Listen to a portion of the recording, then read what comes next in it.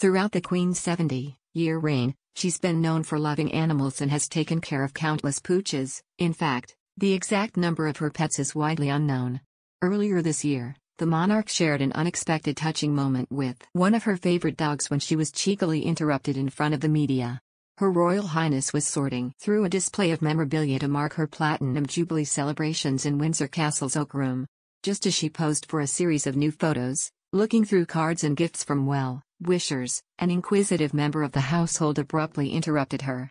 Sign up to our Team Dogs newsletter for your weekly dose of dog news, pictures and stories. But she wasn't the least bit disappointed as it came from a welcome guest, her adorable pet dog Candy. Candy is the Queen's last surviving dorgie, a cross between a dachshund and a Welsh corgi, and despite being an older dog, she is still full of energy. A charming snap showed innocent-looking Candy making a lap of the room and approaching her Royal Highness for a sneak preview of her cards. Addressing the golden pooch, the Queen said, "And where did you come from? I know what you want," likely to be reference to a treat. She then called Candy over for a stroke and the beautiful moment was photographed, displaying the Queen's dedicated love for her dogs. The canine-loving monarch currently has another corgi called Mick and a recently adopted Cocker Spaniel. She welcomed home Lissy, a 4-year-old champion gun dog earlier this year, who recently won the 91st Kennel Club Cocker Spaniel Championship, seeing off 38 competitors to gain the top spot. The Queen broke a promise she made to herself not long before her 96th birthday, to not get any new dogs out of fears they'd be left ownerless if anything happened to her.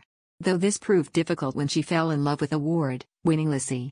Queen Elizabeth II has owned more than 30 corgis during her reign, including 3 other dorkies, Cider, Barry and Vulcan, who all sadly passed away. One royal author even claims the only time the Queen truly relaxes is when she is around her pets. It comes as no surprise that the Queen's dogs have only the very best when it comes to their mealtimes, including their own menus. Former royal chef Aaron McGrady said, "The corgis have their own menu. One day they'll have lamb, one day beef and then another, chicken. We had to make sure that all the meat was cut very finely and diced so there were no bones because we couldn't have them choking. They also have a special gravy that is poured on top of their food, a recipe created entirely by Her Majesty herself." In the book All the Queen's Corgis, author Penny Junor writes that the pet's food is a variety of fresh, cooked meat, vegetables and rice, prepared specially for them in the royal kitchens, topped with a little biscuit, homeopathic and herbal remedies when required, and a special gravy that, legend has it, is the Queen's own recipe.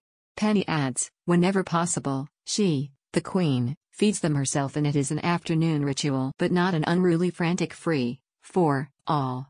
A footman brings the food and bowls on a silver tray and lays out a plastic sheet to protect the carpet. The Queen then sits them in a semi-circle around her and does the rest. Do you have a dog story to share? Email mia.dalton@reachbook.com.